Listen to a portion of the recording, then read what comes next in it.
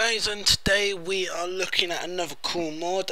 Yeah, I know this is a day early, but I haven't brought you content for 2 days now, but I did try to, but the content didn't render properly. So today we'll be taking a look at magnet pistons. Now, it's quite a simple concept. It was inspired by the Pistons mod, and this mod, magnet pistons, is made by Gaga 654. Sorry, I said that again. I repeated that bit. Sorry then. And it's a very simple concept. All you do is you put a piston in the crafting table and a magnet on top, and boom, you get your piston out. I don't know how you make a magnet. The site does not say, but if you have too many items, which most people probably do, then yeah, you can just spawn them. I don't know how you get them or how you craft them, but it's quite simple. You go out, you place like a normal person, right click to place it, destroy it,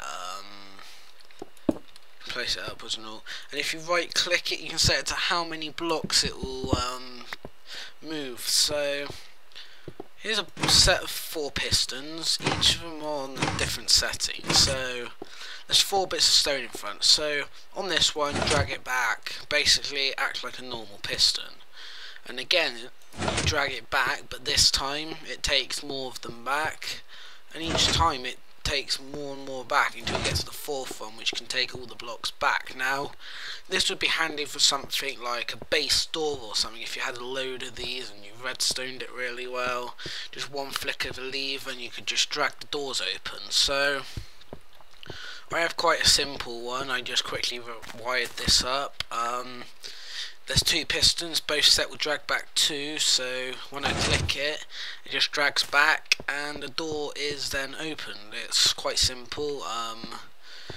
Really, you don't really need to know that much about redstone to do it. You just place a piston where you want, just quickly wire it up, have a switch this side and a redstone torch this side, so when you flick the switch it automatically turns off the redstone, which will turn off the rest of it. Because you could do it without this, but I find it works better like this with the redstone torch and such, because if I was to